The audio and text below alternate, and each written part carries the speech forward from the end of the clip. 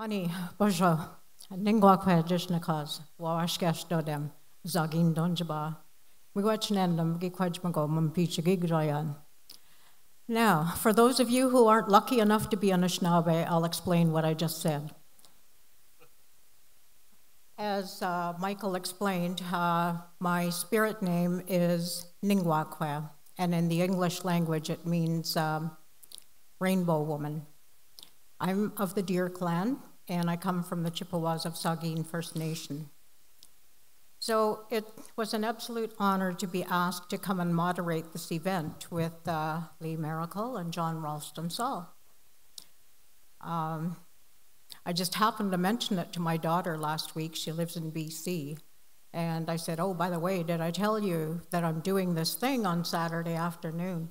And she sends me back this email with an emoticon on it, a great huge smile, and said, wow, you're rubbing elbows with two of Canada's most prolific and esteemed authors. So trying to quiet my nerves, it helped that I've known Lee for about a quarter of a century. I figured out when we first met, when we were doing that work with Diane Hill. So that helped calm me a little bit, but when I read her bio to see what she's been doing over the years, because I've seen you off and on over the years, just a few minutes here and there at different events, and then when I was reading your bio as well, I thought, oh, wow, yeah, it is an honor. But I want to congratulate the people at Mwekwadong, particularly Wasa-Nabin, for having the vision to bring these two people in. That's quite an accomplishment for Owen Sound. I thought when I moved back to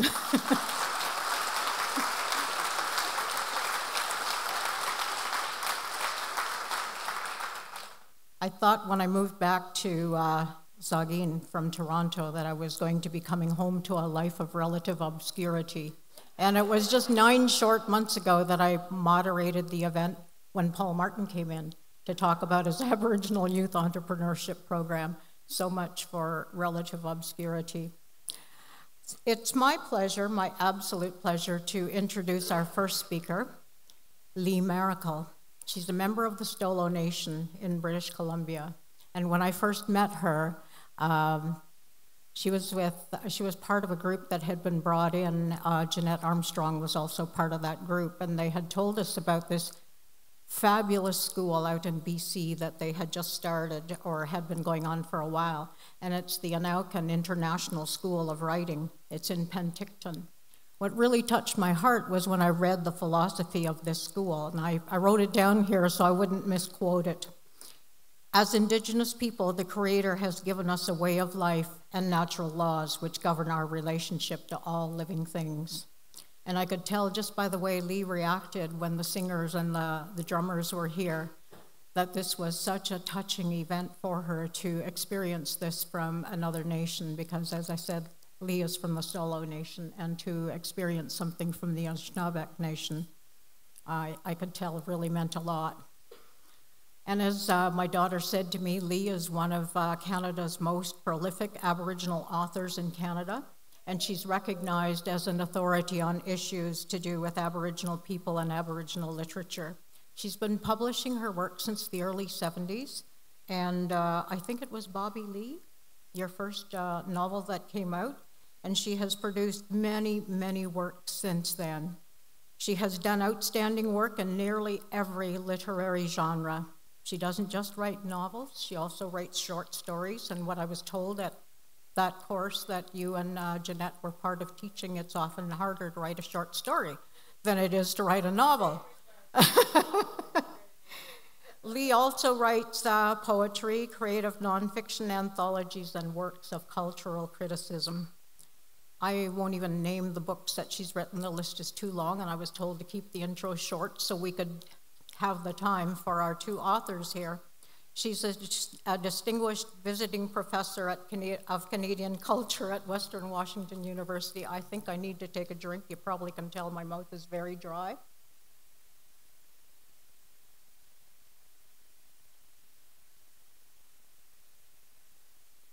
Just have to remember which cup I drink out of. There's several of them up here.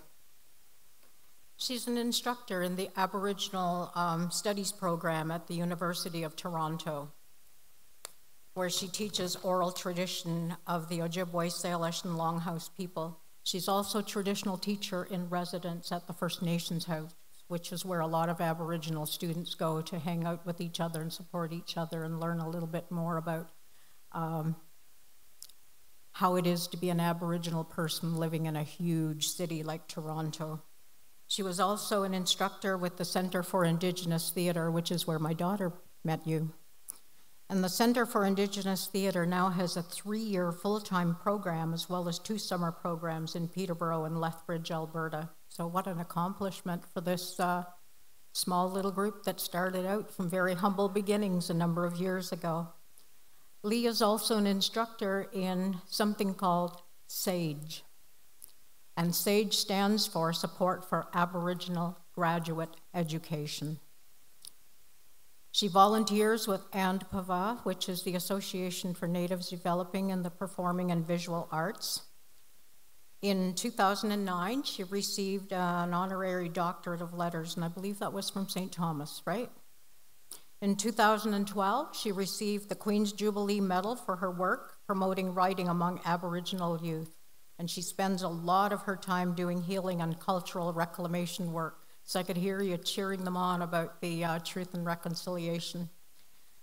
Last year, she was the recipient of the Premier's Award for Excellence in the Arts. And this award is given each year to an Ontario artist whose work has contributed to her community and culture for at least a decade.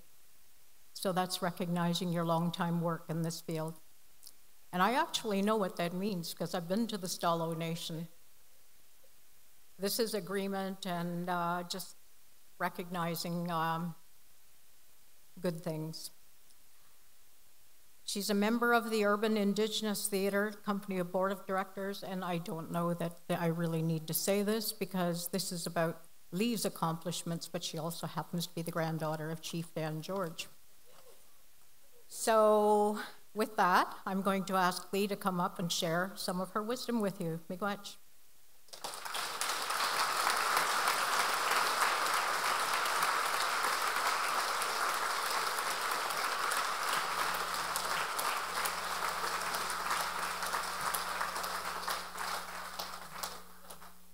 First of all, I've been to Owen Sound many times. I continue to get lost here. Up the hill and down the hill and all that sort of stuff. Can my daughters wave at me? There they are, my drivers. I have to feed them later. So we're scoping the restaurants. I'm so glad they came with me. They've been here too.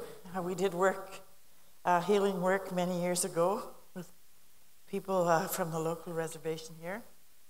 And I've also done educational work here, and that's how I met, is it Mary? Sorry, I'm a bit nervous. And I also met Lenore Kishik Tobias, who was a writer. When I met her, I think she's dropped the Tobias. Is that right, Lenore? Looking for you. And of course, her good partner there, many years ago. 25 years ago. So this is the first time, Lenore, though, that I've seen you in your home. And thank you so much for welcoming me. This talk is about going forward, and as you know, the report was submitted. Nothing has happened since then because it was a submission of a report. It's 388 pages as a summary. I haven't finished reading it yet, but I am going to go through it line by line. And I didn't care so much about this process 6 years ago when it started, except that I started to understand my father. We had a little bit of a strange relationship. I called him Uncle Bobby most of my life, because he wasn't married to my mother and he had 2 wives at the same time. They were also best friends, and one knew about the other, but the wife didn't know about my mother. And then she found out about my mother and me, and my sisters and brothers, when I was about 35. And she had named one of her children to honor my mother. Her name, my mother's name, Fran. So she was a little bit perturbed when she found out that was my father's mistress. And she had named one of her children after one of my brothers. So I have two brothers, Gordon. And we want to call one Gordy and the other Gordo to solve this problem. The two brothers, Gordy and Gordo, are not related. They have another father. So this family is a very mixed up situation. But the siblings all got together 5 years ago, right 1 year after the Reconciliation Commission started, and decided to reconcile with each other. We did not go to residential school. Our parents did. And we inherited all this fracturing and discord and blended families that were not blended. You know, they should have been blended, but they were not. We should have been friends with each other, but we were not. And we decided to come together. And it turns out that most of my children knew my sister's children. They had been friends in the downtown East End and didn't realize they were also relatives.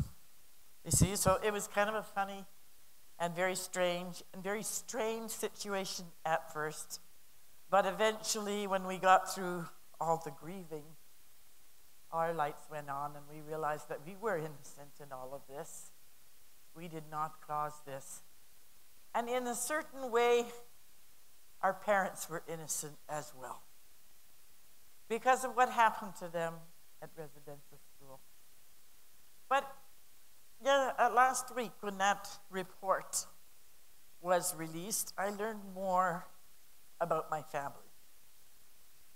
From 1883 to 1913, one half of the children died.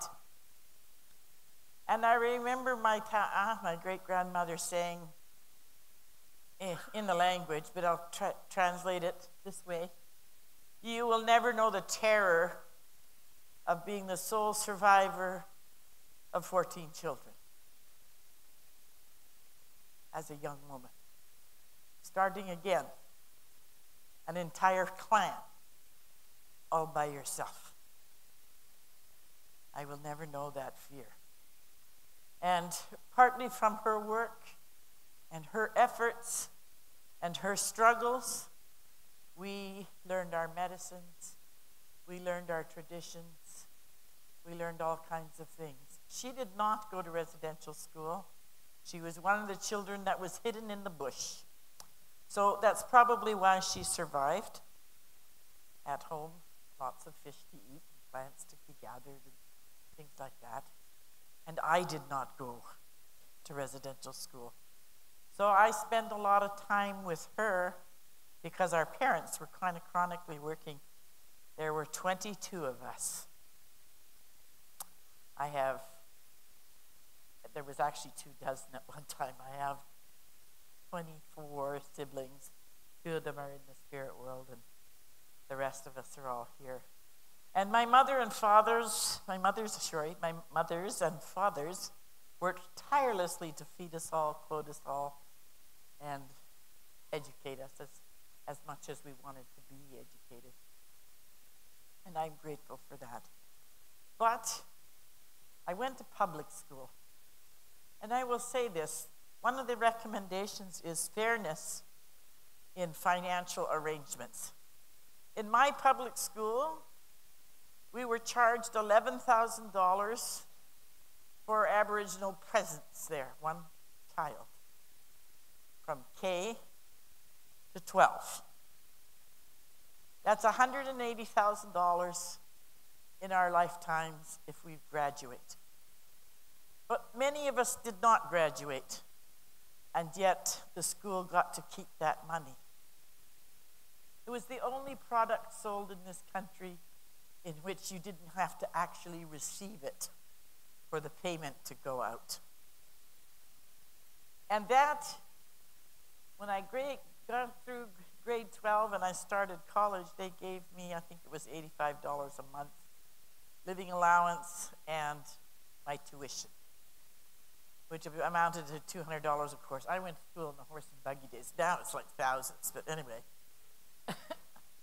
At the end of my school, when they stopped funding me, they still owed me $150,000 worth of education. And everyone was telling me, why do you get a free education? I said, because you only pay $454 to go to public school. I pay 30 times as much. And that's still today. That's still the case today. So there is an uneven arrangement between us. The province collects quite a lot of money. And up north, it's the habit of the schools to toss the kids out. After the check comes in on October 31st, the child's out by November 15th. And that subsidizes a lot of northern, non-native education. So that's part of what has to end. The inequality between us. Lots of you think, white folks especially, and newcomers think that we get money from the federal government that comes from your tax base. Not a dime comes from your tax base. Not a dime. And the federal government actually gives you almost twice as much as it gives us. For every dollar spent on a Canadian, Aboriginal people get 55 cents. And they want to even that up. It has to be fair. We also want decent housing, and it's not true that we get it free. I have no house in Stalo territory, in the Coast Salish people, that is not paid for by Coast Salish people. Not a single one. Even when we lived in log houses and boat houses, and I lived in an RCMB boat shed, my mom bought for only $50. But we still paid that $50. Yeah, we have never lived in a house paid for by somebody else. This is another misconception. Yeah. But the other part of it is the treaties. We don't have treaties where I come from yet, although they're trying to get us to engage in treaty arrangements. They've only had 2 successes. That's 2 reservations. And their members are starting to challenge that because we don't want treaties of the sort they're offering. We want a nation-to-nation treaty. That is the whole of the Stonix people, all of us, with Canada. Our territory is about the size of France. We did not give it away. But we are not entitled to stop someone from building a home in accordance with our law. So when non-native people came here and said, can we build a house here? We said, sure. It's the land. It's the land. The land welcomes you. This land welcomes you. And as my great uncle says, every single person living in Vancouver is a Stalo in Stotmix territory and is a citizen of our nation, even if they're not any good at it. So we welcome you still. You belong here. Your children belong here. You were brought here for a reason. We haven't figured that out yet.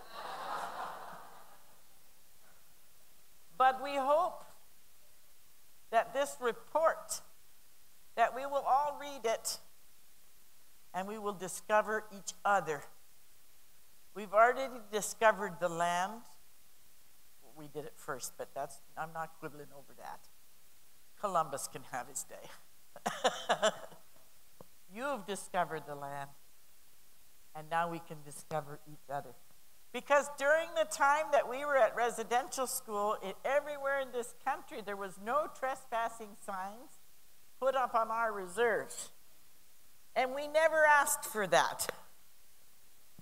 But that's how Canada held out its obligation, treaty obligation, to protect us.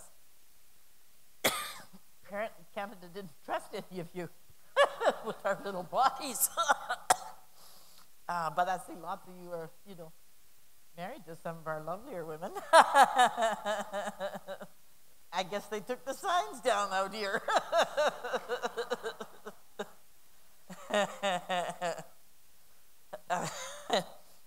But that being said, the signs were taken down, but a lot of people don't know they're allowed to go where we are. Even at university, they say, First Nations House, are we allowed to go there? Well, yeah, it's part of the university. You want to learn something about us, that's where you go. They have teachers there, they have elders, they have food sometimes, You can go anywhere on campus you want.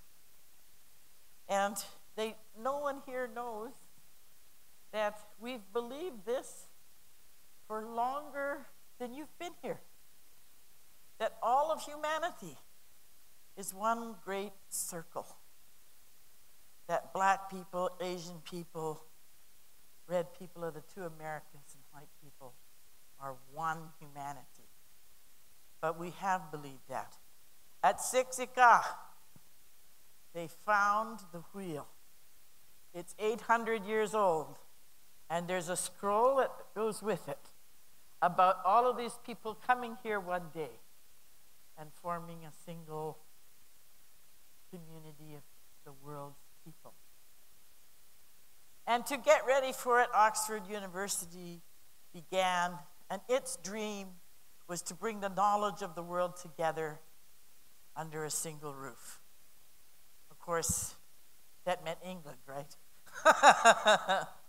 But that's changed now, too. At these schools where we teach, Native Studies, Aboriginal Studies, Indigenous Studies, Caribbean Studies, African Studies, Irish Studies. I can't believe the British are letting the Irish in. But anyway, there you go. All of these different schools of thought are coming together. And we need to be ready for that too, because the world's in trouble. And I'm not pointing to who started it. It isn't any of us. I think somebody said it's the 1%ers that created all this trouble, and nobody asked us, They're digging holes in the ground, throwing things all over the place. Nobody asked us. But we're the people that have to solve it. And so we have to bring our minds together as one and see what life we can create for our children. That's what we need to do in this very near future. So anybody that has an attitude that someone else isn't good enough, or someone else isn't kind enough, or someone else isn't smart enough, hasn't got a clue about the future. Because the first thing we need to know is every single human being is good enough and worth all our efforts. All our efforts. And every word that comes out of our mouths from here on in, when we're speaking to each other, we should roll it around in our prayers first to make sure that sacred text is leaving our mouths, to make sure that honor is leaving our mouths, that it's wrapped in love and kindness for one another, and that it is considerate of each other.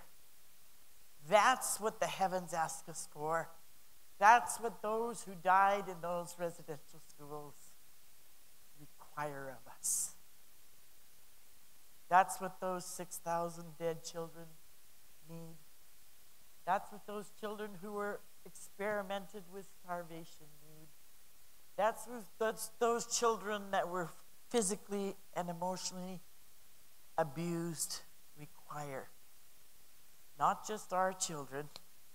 Somebody pointed out Well, the British had residential schools and none of them are complaining. And I Googled it. And they are complaining.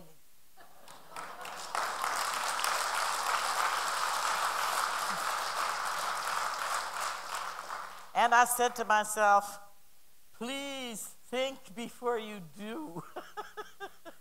You learned it in grade 1 in your Think and Do book. Think first. Look. No one that's been abused is ever happy with it. I know we all love our parents, even the ones that abuse us. Kids can't help that. They're the only ones capable of unconditional love. Adults aren't. Adults demand their children smile at the second month, don't they? You gotta get that kid smiling. Gotta get them out of diapers. Gotta get them talking. Gotta get them to school. All of these demands we place on children. Our children don't require us to do anything even kind to us. We will love them, our parents. Even when my father wasn't kind, I loved him. Even when my mother wasn't kind, I loved her. And all of your children love you. No matter what we do, we can't shake them off. You know, they're like feathers that don't come off. I still got my 2 girls. Hauling me around now. I used to haul them around. All over the country. And they bring the same love to you that I bring. And to my colleague, John Ralston, Saul. I've only met him in the last few years, but I've followed his work and your partner's work. And so I feel like I know him. And I feel like we made a connection the day we met. He's my brother. We're on the same page. We're going in the same direction. And I know he loves you as much as I do. And that we have a long road ahead. But it's the good road. The trash is behind us. The goodness is ahead of us. Imagine that. A good life for all of us. One Canada. Imagine that. That we could share this lovely place. That we could actually care for each other and share this great land. That's what we're beginning now. And the first step was to face the truth about what residential school was all about. The next step is going to be honoring all 94 recommendations. A Band-Aid will not heal cancer, and 30 out of 90 isn't going to do it. 93 out of 94 isn't going to do it. It's going to take all those recommendations.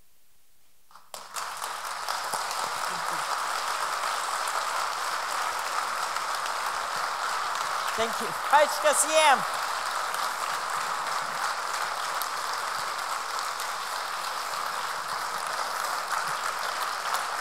Miigwech. Danse. Merci. And thank you.